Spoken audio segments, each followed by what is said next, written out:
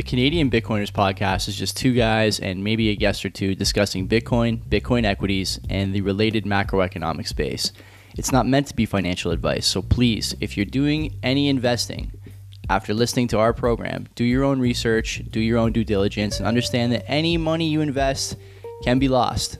The show is meant for entertainment purposes only, and we hope you enjoy the program. Friends and enemies, welcome to another episode of the Canadian Bitcoiners podcast 2024 all-time high fuck you, fuck off edition. My name is Joey, and the other panel is Len. We'll see how calm you are when we hit the all-time high. You look calm now. What's going on? How are you? No, I'm good, man. I don't keep, even if it hits that number, which we perceive to be the all-time high, it's a number. Everything's good here. It's a lot of big dick energy going on, and deservedly so. It's been great, man. Yeah. Warm day outside, sun was shining, price of Bitcoin is going up. But I bought some sats yesterday. Man, it's not very cheap anymore. I didn't get a lot for what I purchased. You know, like I put down some money and used to get so much more. So yeah, for better or for worse, it is like that. How are you, Joey? I'm great, man. I've never been better. I wore my Bitcoin shirt, my Bull Bitcoin shirt to work today. And I did last week too, actually. Somebody at work today said to me in the hallway that Bitcoin is still a Ponzi scheme. So can't win them all, can't help everybody, right? But it does feel good to be sitting here. Like, I'd be lying if I said it didn't feel good to be sitting here. I think, Len, this is our 3rd year anniversary as well. I'm pretty sure. Yeah, later this month is going to be the 3rd year. We're really close. We're really close. We did this show through basically 2 full years of doo-doo price as far as TradFi was concerned. We were here through a couple of different big drop-offs, Terra Luna, FTX, among others, other huge price knocks that had the typical, onlookers, no-coiners dancing on our graves, the shifts, the others.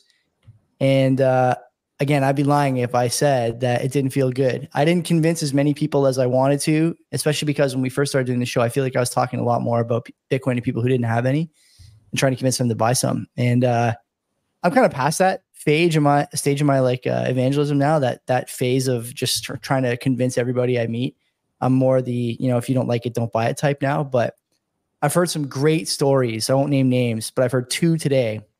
Great stories from people who are friends of mine who listen to the show, who are in a position now to do things they just wouldn't be in a position to do otherwise because of Bitcoin.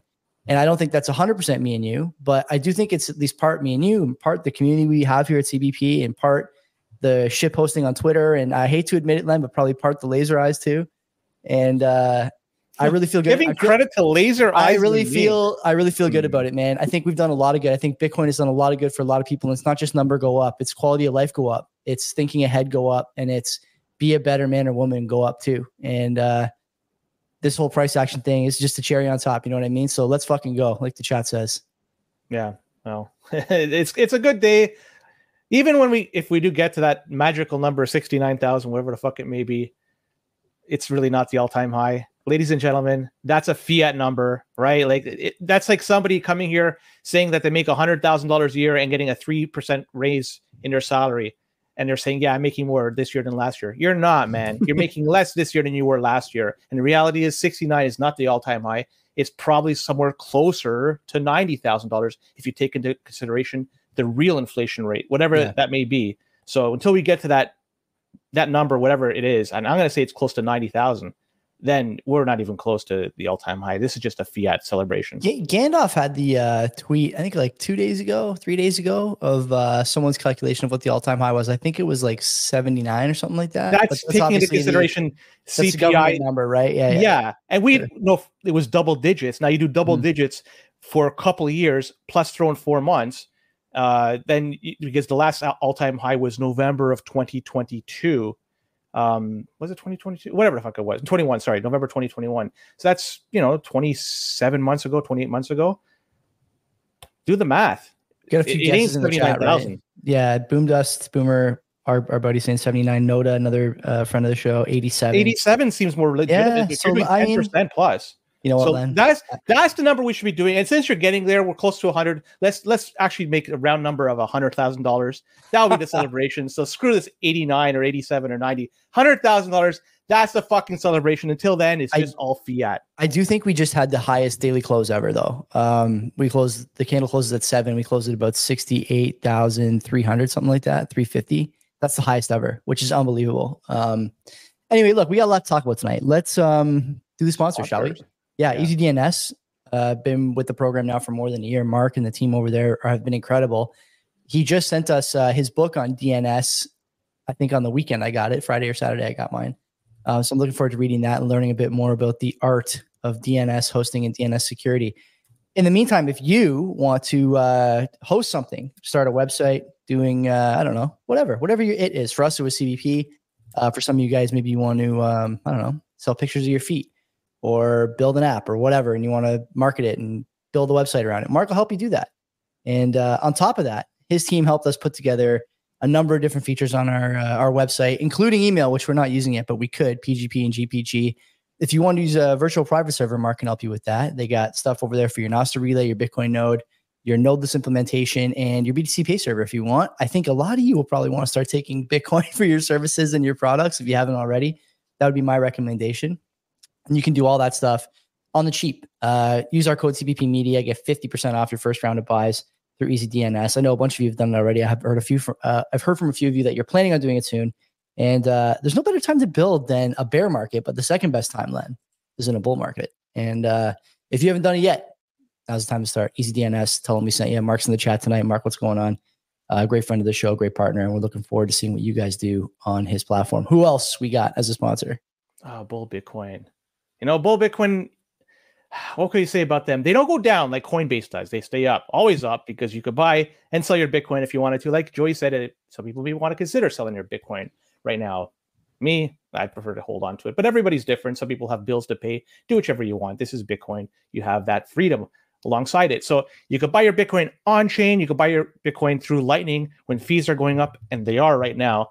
Through all this hoopla with the price, we are missing the fact that the price of the transactions, they are slowly creeping up. So Bull Bitcoin has you covered. You could buy with Lightning, but not just that. You could then, if you want to spend your Bitcoin, you could do so and pay your bills with Bitcoin. So again, with the price of Bitcoin going up, it makes it more advantageous to start spending your Bitcoin, start paying your bills like your electricity bill, your mortgage, whatever the fuck you want to spend it on. You can do it with Bull Bitcoin. You can also buy gift cards, and with that, you're essentially spending your Bitcoin in the real world. And it's a good way to show that there's a circular economy here, that you could spend your Bitcoin in the way that, well, through gift cards. At least it works in that regard. And the last thing they have, which is the best in my opinion, is the KYC free. You go to Canada Post, load up your money, it blows up your KYC free Bull Bitcoin account, and you could buy that KYC free Bitcoin from Bull Bitcoin. Cheapest in the game. The spread is the cheapest in Canada. Can't say about the rest of the world. There might be somewhere else that's cheaper, but at least over here in Canada, it's the cheapest you can get with KYC free. We talk about it, why you should get KYC free. We talk about it all the time. Certainly consider it. If you haven't yet started your stack, do so yesterday. If not, start it today. Yeah, man, it's never been more important, and it's going to be more important than ever going forward. Let me tell you that. Just saying, we're going to stay in the air until we get an all-time high. Mark is the sponsor, so we have to do that. I don't know. I have to find out. I got to check our non-existent contract with EasyDNS. So a couple things for housekeeping. Last week, Len, who was your guest on Wednesday night?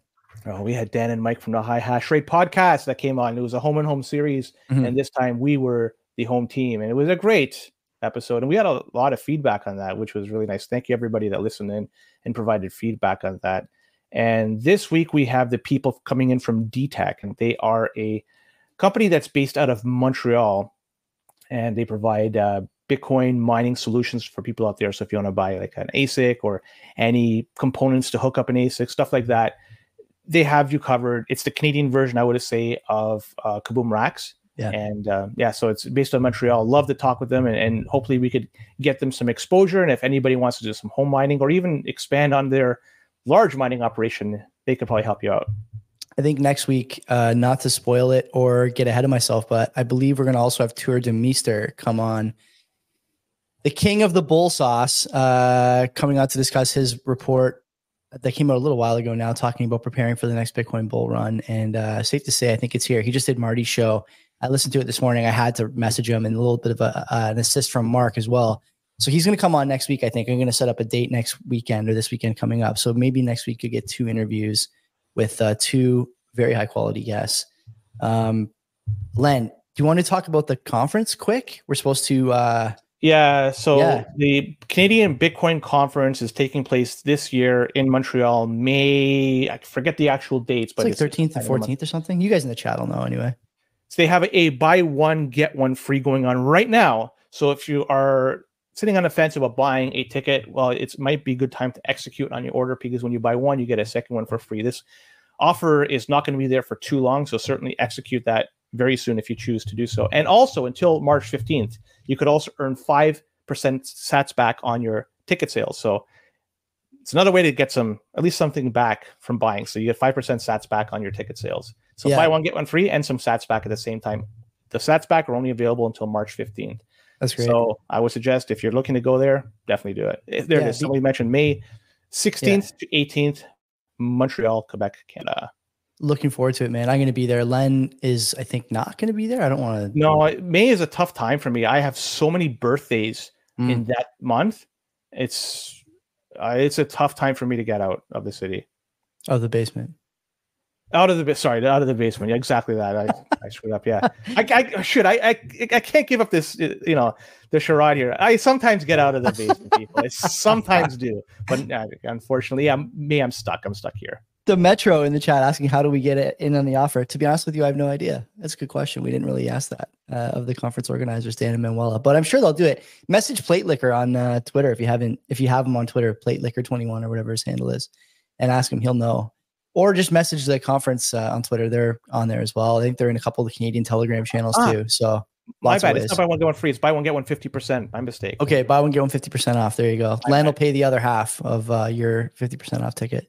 I'll pay it in Doge.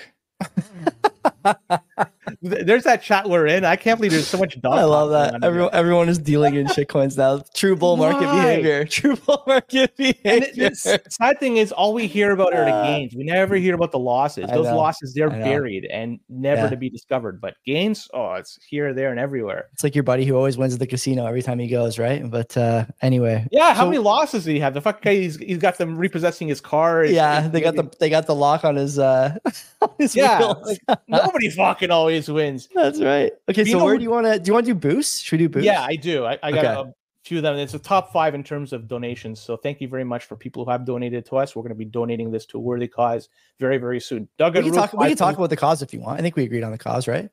I think it sounds like a good one. If there's a better one, I'll be happy to, but I'm indifferent. We're going to give it to OpenSats. So we're going to collect for a few weeks, then we're going to give the sats to OpenSats. They seem to be doing a lot of good work, never more important than now to support open source development. So that's what we're going to do.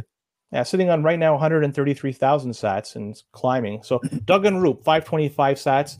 This is with respect to the high hash rate episode I just did. He says, love the closing message to all the fathers out there. Appreciated it. For the husbands, hang in there. Not long you'll get a, whoa, you knew this all along. And this was with reference to the end of the show. That was one of the messages, the final words by Dan on that show. Mo BTC Dick, 550 sats. He writes in, curious if you, Len, would rather have the ETF or the ordinal, and why? Because one of the questions I asked him, I said, which would you rather hold for 10 years, the ETF, or 1 year an ordinal, and see if you could sell whichever one for, whatever you can. I'll take the ETF. Principal, I'd probably take the ordinal, honestly. Okay, thank you very much, ladies and gentlemen. This has been a fantastic episode, and I'm gonna just take off. Isn't the ordinal more?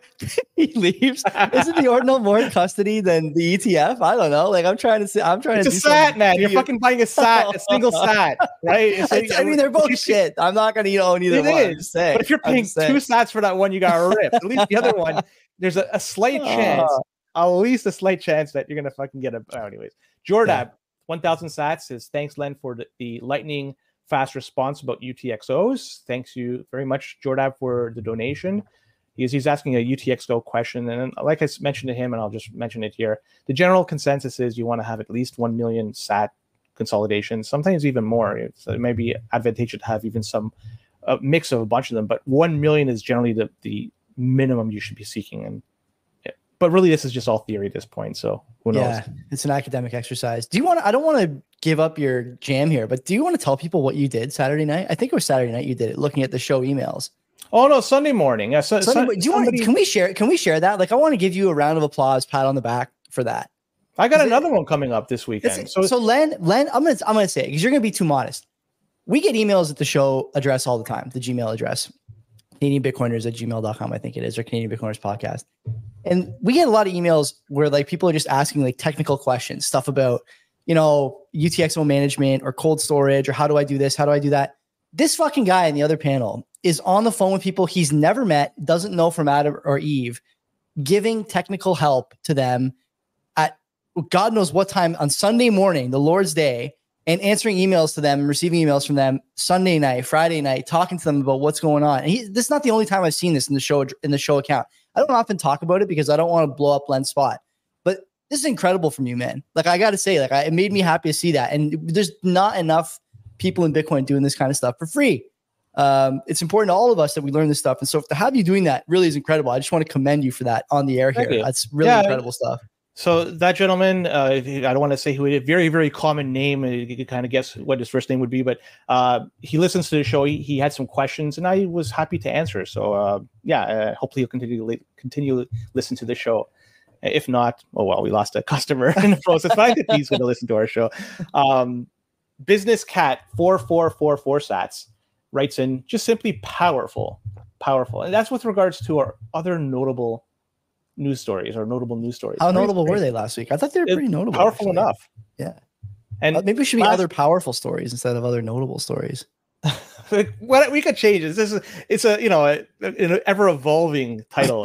Nothing is set in stone. And Fundamentals writes in 9,400 sats. He says, number one, had to pull over to boost the show. It's a nexus of signal, and I'm honored to have a rock, paper, Bitcoin be the pot of choice for Dan and Mike. 2, Mike, it's okay. I choose the ETF over a JPEG if it could be Fidelity and not Coinbase. 3, Dan's explanation of a world where AI are transacting on-chain and humans are competing is going to get clipped and shared. That's A++ content. Yeah, so there you go. Thank you very much. There's quite a bit of sats you sent over. 9,400 sats. It's not going to go by me that I understand as paying homage to NHL and 94s. Thank you very much. So right on. Love that. Okay, let's get into it, shall we? That's a long intro. 17 minutes in. We got any stories we want to talk about, or should we just keep talking about like peripheral stuff? It's up to you, I guess. Let's talk about stuff that's actually pertinent to people. So this past week, and I'm going to be brief on this one, is because we had an epic rally. Now, don't focus what happened today. Focus what happened last week. And one of the defining moments which happened last week is we had the price of Bitcoin creep up to around $64,000. And then what happened shortly thereafter? Coinbase mysteriously went offline, causing the price to drop $4,000 in a matter of minutes. And I did a tweet about this. It really reminds me of the Wojak video of the guy that's saying this, dump it. That's what it really is. The guy's on the phone, dump it, Coinbase. Dump it. They did. They didn't just do it. They did it again today, those fucking pricks. But something of note is they were saying that they were experiencing high volume, and hence it must have triggered something over there that they went offline.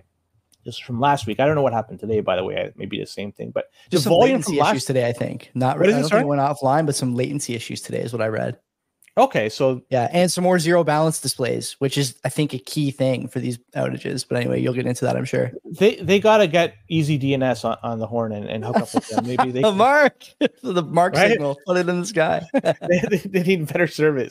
But anyways, if you look at the volume, and I remember this specifically, this event in April 2001, the volume in Bitcoin, the volume of Bitcoin being traded that time was immense. I remember seeing the buy and sell, just the spread between the orders of buy and sell was over $1,000. The price of Bitcoin is going up and down very fast. And a lot of exchanges at that time, April 2021, couldn't withstand the volume.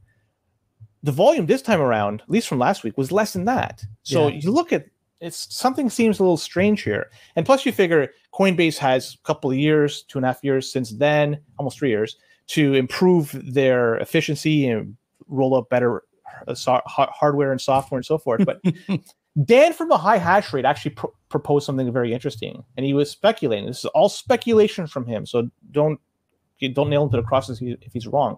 He says that Coinbase does have the capacity to deal with high volume. He just hypothesized that it's the sudden surge in volume that causes issues. He says that they most likely have the ability to deal with it, but all this is just not always online. They ramp up as demand increases. But if there's a sudden surge, that those computers, the hardware, doesn't have an opportunity to scale up and to help them with the sudden surge in volume. So that may be true. I don't know, but it just seems odd that Coinbase, the largest exchange, I think it's past Binance, if not, it's 1 and 2. They're suffering as a result of this. I don't know. And another thing that's interesting, at least from last week, when the price dropped $4,000 in a matter of minutes, why did it drop? Like, sure, a exchange went offline. Does that mean Bitcoin is any less? The fundamentals change? Hell no. It's a fiat company that isn't able to withstand. Like, I don't know. I see that kind of shit. That's fucking nuts. But anyways, we still had an epic rally. We're now approaching, what is it now? Like 68.3 right now, 68.4. We're getting close to the fiat all-time high. So close.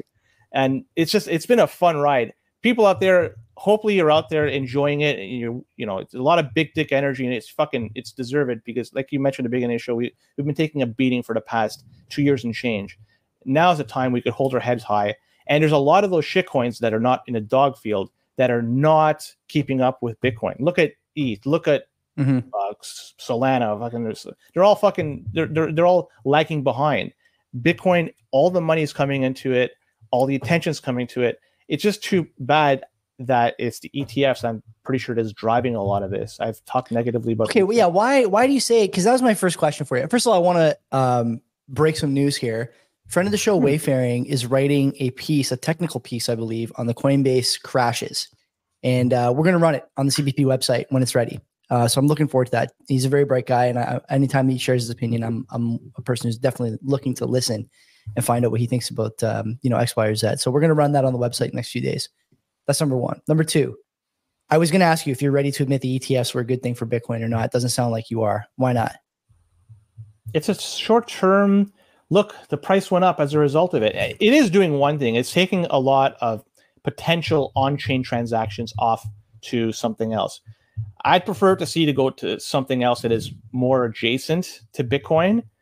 I don't know what it can be. I'm talking very cryptic right now because potentially it may not even exist. Well, likely it doesn't exist, but that's what I'd like to see. I'd like to see some organic people coming in and organically using Bitcoin and buying Bitcoin, and that will help drive these L2s to be ready for prime time. The ETFs, you're essentially giving all this power to them. They're holding on to your Bitcoin, and you're asking them to give it back to you in the end. They'll likely give it back to you in the end. But there's a shred of doubt in my mind, the smallest of doubt that grows by the day that maybe it will not be. Hypothetically, what if things go really shitty with the economy and they say you can't take your money at the market? This is potentially could happen. And this would also be your money that's with Bitcoin, with the ETF that is stuck there. So I don't want to give up my keys. And when you buy through an ETF, you are essentially, you don't even have the keys. You're fucking playing with fiat money and having them tie it to the price of Bitcoin. They have the keys. You're saying, here, buy it with this money and you own the keys. They take all of the gain. You take some of the risk. You probably come out okay in the end, but I don't want to deal with probably. I want to deal with guarantees. I agree. Don't get me wrong. I understand what you're saying. And I agree that the ETF is a suboptimal product for people who want to hold Bitcoin and are, keen on the Bitcoin ethos, for sure. No doubt about that. But then I also think about the stuff that I've seen sort of in the last 3 weeks, 4 weeks, and it's accelerating, that these issuers are adding the spot Bitcoin ETFs to other portfolio strategies like fixed income or defensive strategies or NASDAQ strategies or whatever. And actually, I can't remember now, Macroscope, I think, tweeted this out at the end of the day today that BlackRock just filed another paper with the SEC saying they're going to add this to a few more of their different strategy portfolios. It's going to be in more and more stuff. And I would argue that what you're getting when you have the ETF products, and we talked about this before, but it's worth mentioning again. what you're getting when you have the ETF products isn't just people buying the straight ETF product and losing that same person as far as like a Bitcoin self-custody, like a good Bitcoin citizen. It's not necessarily the case. What you are getting for sure, though, is people who would otherwise not buy the ETF or self-custody the Bitcoin, helping drive the price up. This is the thing that people didn't price in. So when people say the ETF wasn't priced in, yeah, there's a lot of demand on the spot ETF for sure. But what's really going to blow people's brains is when all these little 2 to 5 to 7% allocations and all these other portfolios where these people were never going to buy the spot ETF, never going to buy spot Bitcoin, now they're pushing the price up too. That's the thing that the ETFs are doing that we didn't have priced in before. We didn't think about that. And now that's become a reality. I think I have something with that. Like, do you think that I'm way off base there? Or, like, because I'm with you that this is, like I said, suboptimal if people want to hold spot Bitcoin. But you have to admit that you've expanded the group of marginal buyers now, 1,000-fold, basically, with these ETF products and the way they're available. Well, let's go down this road. I agree with you there. Now, of those 1,000 times individuals that are now exposed and looking and actually buying this ETF, in terms of a percentage of those would actually turn into, and I'm going to define them, an actual Bitcoiner, somebody that understands the fundamentals, understands that you could put this in cold storage, takes advantage of the cold storage, the stuff that makes Bitcoin Bitcoin, not a fiat Bitcoin, but Bitcoin. What makes Bitcoin Bitcoin? How many of the percentage of those people you think are going to be converted into that? I would say it's going to be extremely low, fraction of a percent. So I'm not talking 1%, a fraction of that 1% would be converted into Bitcoin. They're all there for number go up. A lot of it, I would imagine, is businesses too. That's the real thing that's driving this. It's institutional money that has now, they have access to buying Bitcoin, and that money comes in, drives the price up because it's a lot of it. But of the people that learn about Bitcoin, understand Bitcoin, and get out of it, out of the fiat system that got us to this point, it's going to be small, very, very small. And that's a disservice, I think. SB chiming in here in our private Telegram chat does not think the ETFs are that bad for custody.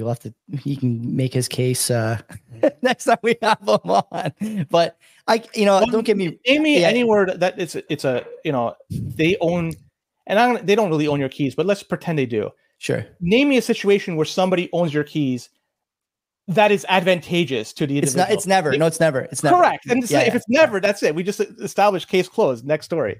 Right? That's it. Like, there's nothing you can do to try to convince me or anybody else. Maybe there could be tax advantages, but again, you're playing within the fiat system. The only thing that matters in the end is how many sats you have, not how many dollars you have. And when you're dealing with this fiat system, then you're dealing with dollars. I prefer to deal with sats. How many sats do I have? That's what really matters to me. Could I convince you? This is the one thing I thought about today.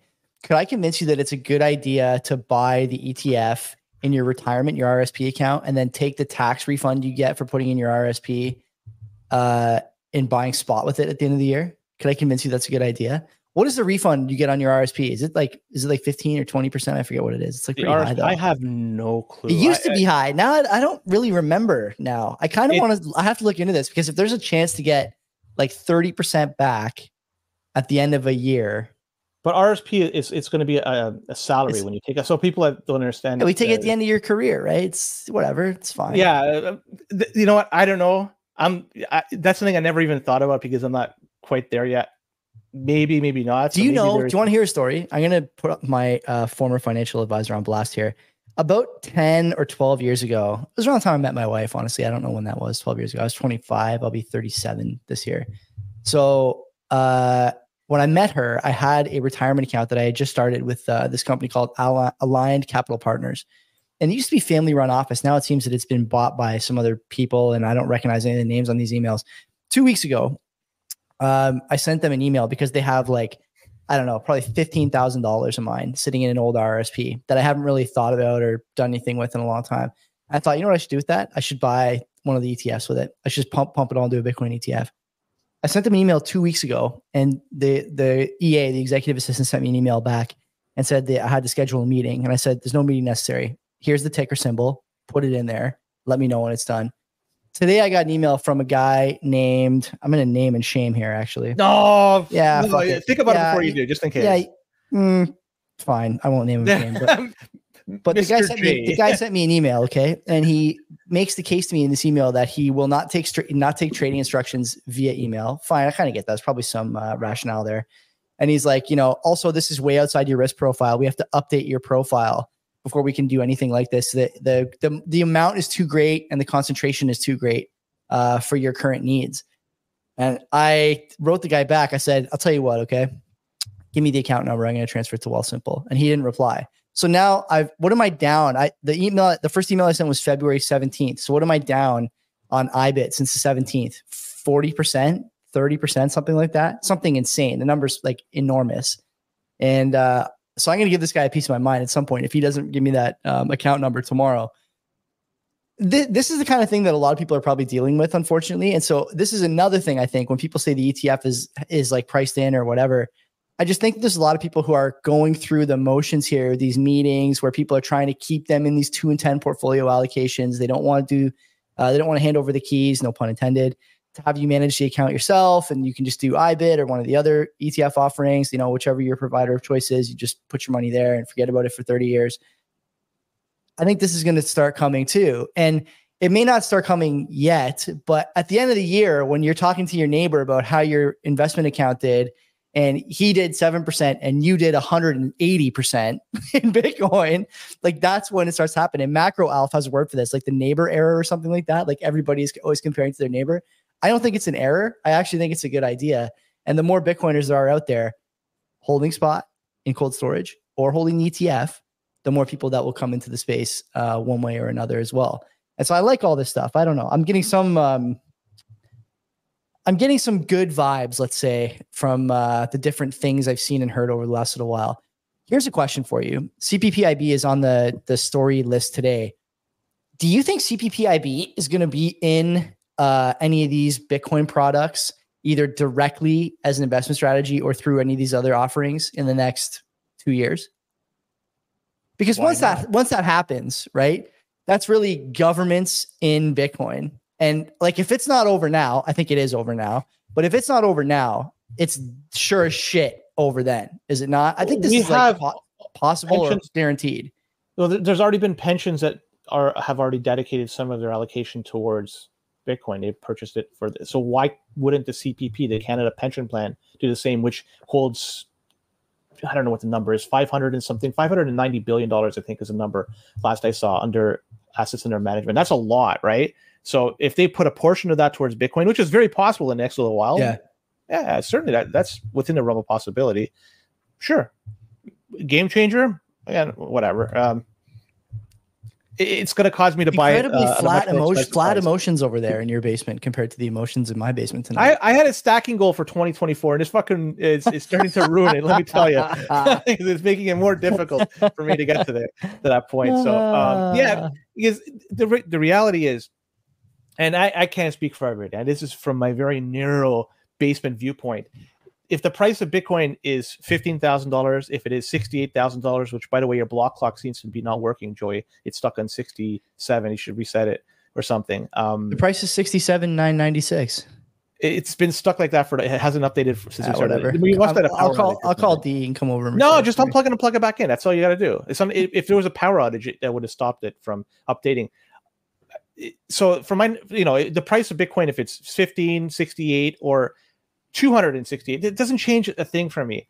I'm not going to change my lifestyle. I'm not going to do a thing to change anything, but I'm just going to keep stacking. That's the reality of it. So I was hoping I could buy it on a sheet. This is obviously outside my control, but now I'm going to have to buy it a little bit more expensive. And it looks like I'm going to buy even more expensive moving forward, unfortunately, but it's not going to change anything. I don't give a fuck. I'm still going to drive my 22-year-old car. I'm going to keep driving that until it's no longer able to drive. I'll be happy doing it. And then I'll get that beige Corolla I always wanted, and I'll drive that thing to the ground too. Nothing changes. That's why for me, I don't care what the fuck the price is. It's another day. Yeah, I'm with you there. I'm not planning to sell or trade my Bitcoin. I'm never going back to fiat with that stack. I tried to have this conversation with somebody the other day. They messaged me, I think after last week's show, text message, a friend of mine, and he's like, what's your plan to sell? And I'm like, listen, man, you don't get it. Like, I'm not going back to fiat. Like, if the price goes to 100K, you have to put in perspective for people, especially onlookers. what has to happen in the traditional world for the price of Bitcoin to go to $100,000 US? Like that's a lot of people speculating on a currency product that could uproot the entire global financial system in terms of like where they store their value, what they perceive to be a store of value. You don't go backwards from there. You know, if you look at any currency chart, we're seeing these posts steady today. It's knocking off one currency after another. It's on par now, market cap with silver, Len. It's give or take. It's either slightly like that's you don't whatever. But you don't go back is what I'm saying. You don't go back to the currency that you traded for that asset when that asset is performing that well, because everyone will eventually want to take that asset. It's hard to explain to people, and there's not many, like I said, not many people I spend time trying to maybe not convince, but explain my rationale or my thinking when it comes to like the Bitcoin investment strategy. But there's a lot of work to be done on that front. Actually, I'm going to ask Tour that next week. What do you say to people who ask like what the sell strategy is? How do you explain to them that the currency, just isn't the thing that they should be looking at? And we've talked about this before. Everyone kind of knows intrinsically the currency is not the place to park their value. No one holds cash outside of an emergency fund or something, right? Or, if you're one of these people that does like 6 months salary in cash, no one does it. And the reason they don't do it is because now more than ever, everyone is keen to this whole inflation. Everything is going up in price except the currency that's going down in value, blah, blah, blah. Everyone kind of gets it. And they don't seem to get it with Bitcoin, but they're going to at some point because they're going to have no choice. It's just, I would like for a lot of my friends and loved ones to get it before then. And, so far I'm having, middling success. We are doing great with people in the chat though. Listeners and viewers, we made it for them. Yeah. Yeah. They're orange pilled. Now, for me, and then again, I'll use my own narrow viewpoint of things. I hope to never trade it for cash. But there may be a time when I need cash for something to pay a bill. Like then I could understand then trading it for cash. Sure. Ideally, I would love to trade it for either a good or service in the future. But one thing that's is prohibiting me from doing it on a large scale is the capital tax that I have to declare with our tax people here, CRA. I don't know where it's like in other parts of the world, but here we pay capital gains tax on selling your Bitcoin if it's a gain or a loss. And you could claim that as a loss. We could talk about that in a bit too. Yeah. But that's the one thing that's precluding me from moving forward with selling a lot of it for goods or services. I don't want to deal with the headache of dealing with CRA. But anyway, CRA. Let's move on. Some dude was talking about on Reddit, and he was making a lot of trades in the past few years. And it's not simply with Bitcoin; he did it with shitcoins as well. And in fact, he said he lost a few $100,000 through his trades. And I can understand that if you had to, put a lot into it, and especially these shitcoins that went close to zero, I could see that he lost some of that, or almost everything. But he submitted this to CRA at the end. It was actually for taxes in years past, for tax that he filed in years past, as a way to take advantage of reporting a loss. So he submitted this information that he got from Kraken because he used that exchange primarily, and also Coinly. It's a product a lot of people use to track their tax buys and sells. Transaction product, right? Yeah. Okay. CRA was having none of it. They wanted more detailed information. So the Coinly and what Kraken provided was not sufficient for them. And so they weren't satisfied. So just for people out there, you have to be aware that especially when you're trading KYC'd Bitcoin or something else into something else like USDT, Liquid, anything that's not named Bitcoin, that is a taxable event. So you will need to provide a detailed summary to CRA when asked. And also, it's an administrative headache, as I mentioned. People need to be aware that this is a requirement for you. Just in case a taxman comes after you, they have every right to come after you if you do this, especially with KYC'd Bitcoin. So check it out. If this might apply to other jurisdictions, but at least in Canada, this is one of the things we have to do. And I can say with a high degree of confidence that Canadians should be aware of this, that hold on to Bitcoin. If you don't, ignorance is not going to save you. Just curious, what did the CRA want? Was there a story update there? Because that's really what the exchanges give you that data on your buys and sells, right? Like, I don't know what it looks like for a place like, Coinly, but I know ShakePay, you can get an X or CLV, whatever the Excel file format is, XLV, XLS, whatever, and it has all your trades on there, your buys, sells, your shaking sats, has everything. So if that's not enough, what else do they need? That's a good question. He didn't elaborate, But the fact that he mentioned that what Coinly provided and what Kraken provided was not enough, that to me is rather scary. Now, granted, he was probably asking for a few $100,000 worth of losses, and that's probably, countless of trades. So the laundry list of trades that he's done, but still it shows you that they're not messing around. So when you're dealing with CRA, and same may apply with the IRS, I have no clue, but you have to have all your ducks in order, because if you don't, they could come after you. And that's something you don't want to go through. You don't want to bend over and have them look at you through your anus. Those services, like the CRA, you say what you want about them. That's a function of the Canadian government. It's an important one. I think, people say taxation is theft, maybe not. My concern for those services is not that they're going to be made irrelevant. There's always going to be an attempt at tax collection, but man, like they just were not prepared for stuff like free trading for retail, and definitely not for stuff like free crypto trading for retail, where everyone now is just high volume. You know what I mean? Like there was a time when doing a certain amount of trades in your TFSA made you a day trader. It would exempt you from the capital gains protections that the TFSA allows you. Like these guys, they're not ready for this kind of stuff. And we don't talk about this a lot. We talk about, this sort of in the same vein, these stories where governments and large institutions are trying to play catch up with the tech in terms of enforcement.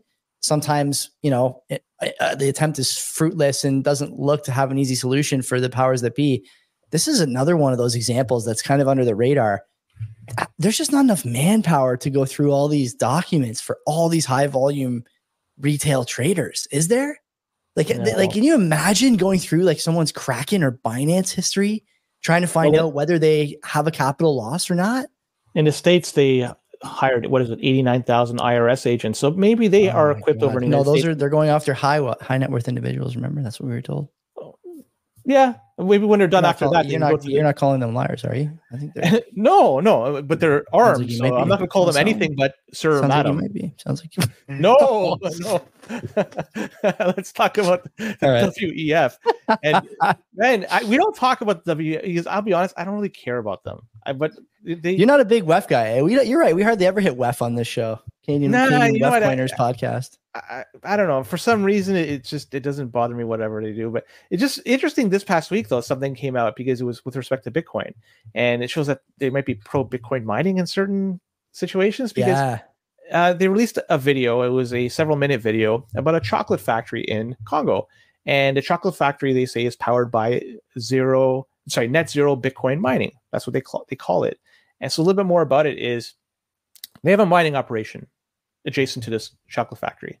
And that mining operation is powered by a hydroelectric power station.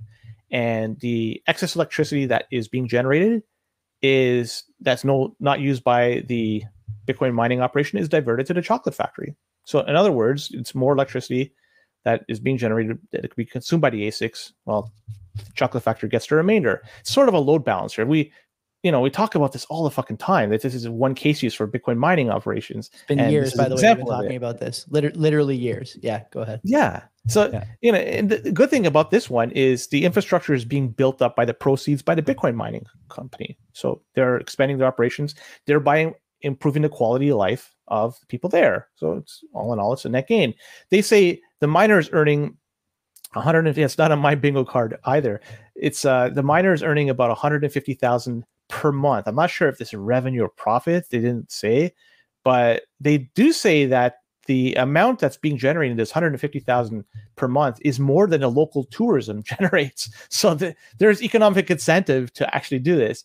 So yeah, I just found it to be quite odd that the WEF would be promoting this as a good thing, given their stance about pollution, climate change, and a lot of people saying that Bitcoin uses too much energy.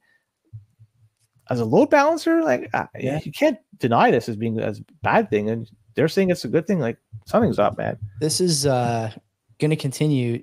I mean, this is a good story. Obviously, it's kind of cool that the WEF posted this video of a guy making chocolate and this Bitcoin mining angle. Almost unbelievable, like Boomer says. I just posted his message there in the chat. Should we talk a bit about, in the same vein, the move that some miners look to be making toward nuclear power for their facilities? This this is going to become pretty significant because Amazon did it. Yeah, Amazon was kind of pushed into it by man, I forget the name of the miner now. I forget the name of the miner, but one of the miners Amazon was pushed. I wasn't aware. Was nudged, into it. I guess it was an initiative by some mining group. I forget now, but you can look at the tweets from the usual suspects, probably Perry Ann Boring and Dennis Porter, and find out the power story when it comes to mining, load balancing, and moving toward quote unquote greener energy products, away from fossils and toward nuclear, not toward wind and solar, the kind of bullshit intermittents that don't work. We all know they don't work. But toward nuclear and SMRs, I think it's going to be a big story. We have Ryan McLeod, Nuclear Bitcoiner, coming on in the next few weeks to talk about this. He's been keen, sending me a lot of content to look at and read. There's certainly a move happening in a lot of what I would call more serious countries about power, countries that need to build out their grids in a way that's both sustainable and reliable and fast. And there's not that many ways around nuclear from that perspective. And so, I know this is a little bit far from the WEF story, but I think it's important all the same, because we, for the longest time, have been saying that, only people who are both intellectually honest and serious about environmental protection go toward nuclear. If you're serious about environmental protection but not intellectually honest, you sit with stuff like solar and wind. And if you're neither, then you just put up a stink about everything that's not intermittent and barely working. And so I expect to see more of this. Do you think in the next, I don't know, I'm in like a calling my shots mood here. In the next 2 years, are we going to get a Bitcoin mining outfit partnering with an SMR manufacturer in a small country where there's not so much red tape? I think El Salvador is a good candidate for this, honestly, but I'm not sure what their nuclear capacity is. I know that you don't necessarily need to build near water. You can do salt cooling now, but I'd be curious what you think about that. Is that something you think you're going to see? A lot of hash rate coming online, going to push people toward cheaper energy, more reliable energy. To me, it's a natural next step, but I'd be curious to your thoughts. I think it's more longer term. I don't think it's in the short, even to an immediate future. I think more it's going to be oil and gas is going to be using their energy, their wasted energy, and they're going to monetize that before we see SMRs. And with respect to El Salvador, I could be totally wrong on this, but aren't they putting a lot of capital towards their thermal? So I was going to say something about that. I don't want to really shit talk El Salvador, but that really hasn't materialized at all. I don't think, as far as I can tell. That seems to me like it could be a big story. I haven't heard anything. Maybe I'm missing it. It could be a blind spot, but Jaime was on 2 months ago, 3 months ago. What did he say? Nothing, probably. He's nothing about it, but he's coming on later this month, I think. Yeah. Maybe I'll sit in for that one. Maybe we'll do a joint joint rip. I do have some questions for him about Bukele. I'm not like I told him. Naive as everyone else is, I don't think. Anytime you want to come on and talk about El Salvador or even stuff in your life, we'll roll out the red carpet. Stuff in your life, yeah. No, because he's been really good beer league soccer games. Yeah, if he wants to talk, but obviously he's not going to. But I gave him the option. He's a good guy and he's been good to us, and I want to make sure that definitely he knows that he's welcome on this show anytime he wants. Oh, of course, no doubt. Okay, so that's an interesting story though. I do like that the WEF is kind of sort of coming around. It's possible that whoever put that video out, has been fired since then. Some intern just getting let go. But it's also possible that someone in the higher ranks of the WEF put that out. So let's see. If we see more of that, then great. If we don't, we'll see. Yeah, this is a one-off. Come on, CBP, tell us the story of your unceremonious exit from the WEF. We'll roll the carpet for you too, buddy boy. Since we're talking about Africa, let's stay in the continent over there, because Strike, they have entered the African continent. I'm not sure if you saw this announcement. And Jack Mullers says that it's going to be Strike Africa is now live. That's what we call it, Strike Africa. I'm not sure if you saw the blog that he wrote about it, but he started it off with yo. In the fucking blog, it said yo. That's the very first thing. We're not a fan of that on this program. I know you're not. For me, I'm like, well, whatever. I just wanted to bring that up. It's pretty fucking funny anyways. And these services, they're going to be initially rolled out to Ivory Coast, Nigeria, South Africa, Uganda, and a few other countries, and they're going to be expanding upon that as well. And so he's saying that this is going to open the doors to onboarding people in those countries into Bitcoin using both on-chain and Lightning. Plus, they're going to be offering services including USDT. I know that stablecoins are very popular in some countries, and this is going to be another offering of stablecoins that they could use. So it could be not only just onboarding, but also peer-to-peer. You could do that with Strike, and so that's one way to exchange your money. And this is the first full expansion by Strike outside of the United States. They haven't come to Canada. They're going to Africa first. Whatever. I have nothing bad to say about this. I think it's good. More opportunity, more options, and more people to start using Bitcoin, or at the very least a stable coin where they don't get access to actual US dollars. And I know Nigeria, they're having some difficulties over there with trying to access Coinbase Binance. I don't think they have Coinbase there, but Binance, I know the government is shutting off people's ability to get on there. This might be a way around that. I don't know, but giving people options, cheap options to use and get into Bitcoin, I like it. This is a good thing. Yeah, same. I don't really have much else to say about that. I mean, it's good to see those guys expanding. I think Maller's, not to beat a dead horse here, but he's under-delivered, I think, on a lot of the promises he's made. I don't think there's any doubt about that. Not for lack of trying, maybe. I'm not sure, but he did start up a podcast instead of continuing to work on some of the stuff he promised, I think 3 years ago now at Bitcoin Miami, maybe longer. So I wish him all the best. Interesting note there about Canada, right? Like Canada is this weird country that's really done a poor job in terms of like bringing in opportunities for its citizens thanks to the banking cartel. Like we don't have Strike here. It's funny, little business on there. Len and I, when the podcast started, before we had the great sponsors we have now, we were looking for ways to monetize. One of the ways to do it is through Anchor. And Anchor still to this day is like knocking our door down to try and put preloaded ads into the shows.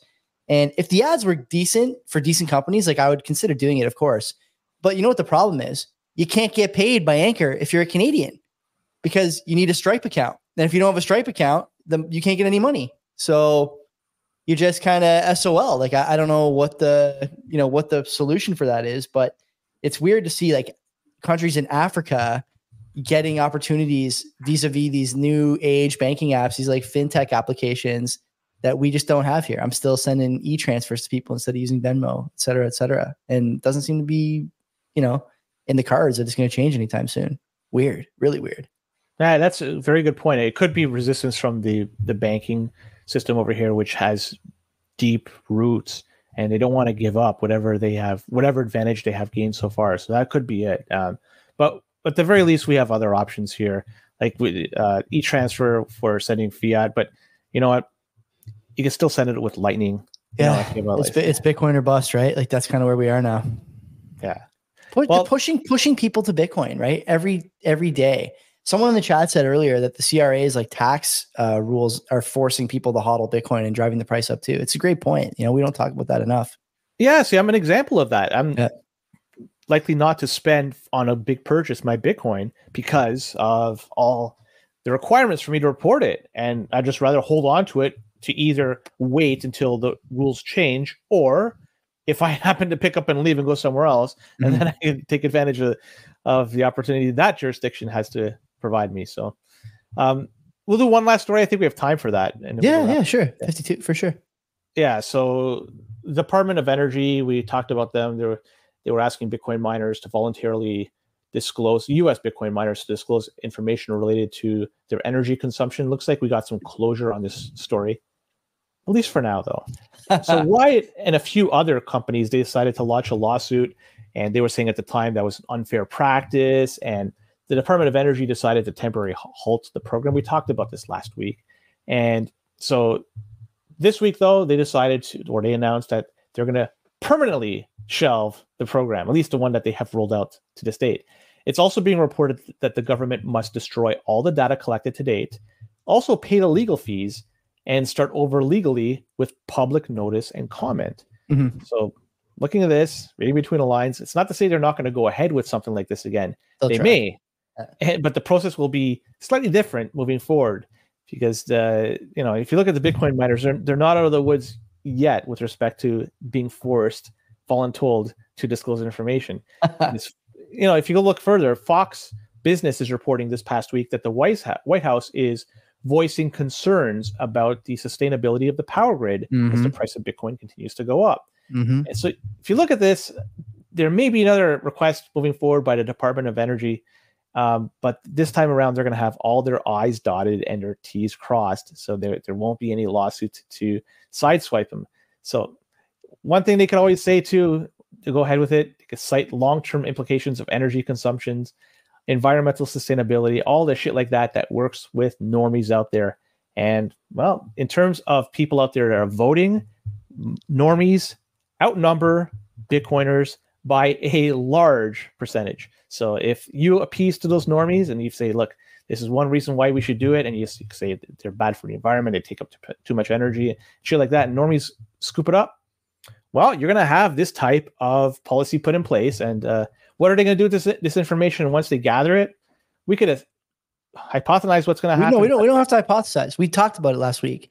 Their intention is to take the information and make Bitcoin mining very difficult or outright illegal in the United States. That's in their stated goals from 2021. So we don't have to guess. We know. They've told us already. Liz Warren and the boys over there, they're up to no good. Brian Morgenstern, I still think I want to get him on the show to talk about this because he's obviously got the inside scoop working at Riot, heading up their efforts here. The thing that I would say, Len, in terms of energy, and we talked about this last week, but I'll rehash it since we have a rather large audience tonight. There's a world that's not too far from our reality, is easily inside the Overton window, where as driving season approaches and the strain on grids really ramps up, and oil moves from $75 a barrel to $90 or $92 or $94 a barrel in the summertime, and the SPR doesn't have the same amount of oil to give, the administration points at Bitcoin as the cause for energy prices going up and makes a huge attempt to stifle mining and squash the price all in one go. And they do it with the ETFs, and they do it with the miners, and they do it through that wedge, and say that the grids are unreliable because of Bitcoin mining. We have to get this under control. We're seizing this until we know what we can do about this. In the meantime, everyone will get their cash back or something like that, and we're going to keep the rest in custody. The miners on U.S. shores will have to shut down for an indeterminate period of time. It's an emergency, blah, blah, blah. I realize this is like unsavory and, probably upsetting for some people. It's like crazy that we're in this world where this can happen. I think this is definitely possible, but to say that this is outside the realm of possibility it's wrong at this point. The people in charge in Washington are political killers more than anything. And, the control of the money is the most important piece of the puzzle for them at this point. It may be one of the few pieces of the puzzle they have left, and they're not going to let it slip away. They're going to take advantage of that difficulty that people have. And I wouldn't be surprised to see some variance between the reactions from certain states where Bitcoin mining is going on. Do I think Texas is going to shut down its Bitcoin miners? No, I don't. Do I think that other red states are going to shut down their Bitcoin miners? No, I don't. I think there's going to be a problem. And that's going to add to this cocktail, this bomb that's brewing over in the United States as we head into an election cycle. You saw today the whining and crying about the Supreme Court dropping a 9-0 bomb on the anti-Trump crowd, making sure he's on every ballot. It was 9-0? 9-0. Hardly ever see that, eh? And not great for all those people who have been like screaming into their pillow about this guy for the last 8 years at this point. I can't imagine being that obsessed, but there are tons of people who just live in that world. The other problem that Bitcoiners are going to have in the States is that, if the price on Bitcoin was 20,000 and we hadn't spent the last, 6-8 weeks absolutely fucking dunking on everybody and their mother and brother, there's the people who are sort of normies and don't care about Bitcoin wouldn't maybe have much to say. But now that the price is 70,000, we're wearing a bit of a target, I think, more than we were 2 months ago or 3 months ago. And a lot of people are going to be gunning for blood, right? You have no idea how many of your friends who have no Bitcoin are watching the price more closely than you and praying every night to the infant Jesus and Mother Mary for government action against your assets. There are tons of people, and a bunch of them are your friends. And they're going to vote for something like this or support something like this from the Biden administration. I don't think this is our own possibility. I think it's something that we should all be concerned about. So I'm looking at that. I could see there's definitely a possibility that the government does some enforcement action. I'm not, I kind of wish they do it in a way too. It seems like it's inevitable. Let's go through this whole process and let's prove that a decentralized system cannot be shut down. And there may be some more pain, temporary pain, but long-term gain as a result. I bring it on. I'd love to see it. Also, it'd help my 2024 stack and go. I'd reach it much sooner because it's not another reason. But yeah, so now I'm going to ask you the question really quick before we sign off on this segment of the show. Go. As I asked Dan and Mike this from the High Hash Rate podcast, who would you rather see retire first, Joe Biden or Elizabeth Warren? Oh, I mean, Biden is already retired. Like he's, No, but if knowing that he, at least everything is showing that he wants. No, Liz. I'd rather see Liz retire for sure. Yeah. Really? Yeah, of course. I mean, how could you not? She's clearly curried some favor with people in Washington and is able to swing this stick. I mean, it's incredible to me that she's been able to achieve all these things and garner the support that she has under the banner of something as blatantly insane as anti-crypto army. What the fuck are you talking about? Don't you have? She's up against some stiff resistance, from what I understand. There's somebody running against her that has. I'm not going to get stiff until 69K. And depending if you look at your block clock, you'll never get there. You're going to be just limp for the rest of your life because you got to restart that block clock. But apparently, somebody's running against her that has Bitcoin and shitcoin connections. She'll never lose, Len. Like she'll never lose. She's entrenched. The American system is worse than ours, man. Some of these seats are, 100-year Democrat. You could run a paper bag. It would have to be paper. It can't be plastic because it's bad for the environment. You could run a paper bag and win under the Democrat banner. Yeah. But like, who's going to run as the Democratic nominee for the Senate over there? I mean, I'm not sure if he's running for in that regard or running for the Republic. I have no idea, but it's getting some waves. Let's get him on. So in terms of her, she's 75. Last I checked, she's a little bit older than I thought. So really, how much time does she have left in terms of being elected? Like, do you think she's going to be? How old's Pelosi? How old's Pelosi? 88. That's what I'm going to get. Like, are they the exception? Like the is Pelosi that old? I can't believe I just said she's got to be in the. Wasn't there a picture of Pelosi with 83? She's 83. Yeah, holy shit. Was it Feinstein or McConnell? 82. Biden 81. That is nuts, man. Yeah, there's pictures of her like somewhat like a former president tapping her on the head before there was, FM radio or color TV. I mean, she's definitely got a wide ranging sort of understanding of politics thanks to the time she spent there. But, Elizabeth Warren, she's only been there since 2008. She hasn't been elected all that long. I mean Pelosi. Pelosi, yeah, okay. Warren's a whole other story. Warren ran for president in 2012. So. And after that, I think, didn't she? I think the year that Bernie had a lot of momentum was the year Trump won. And I think she was on that. She was in those primaries too. So that private jet video, I thought that it was 8 years ago. I could have been wrong. That's a great video though. I love that one where she's hiding behind the sort of portly intern there. Good for her. Let's leave it at that, Joey. Let's end this Bitcoin related stuff and move on to the notable stories, Joey. All right, we're about to get notable over here. Put on your notable costume. We'll see you back here in 5 seconds. Unless you're on audio. If you're on audio, we'll see you tomorrow. But if you're on video, just stay there. Just stay in the chat. Are you a fan of the old school NHL 94 game on the Genesis or SNES? Why not check out my show, the NHL 94 podcast? From tournaments and tactics to the people who make up this community. Check it out wherever you listen to podcasts or find it on YouTube.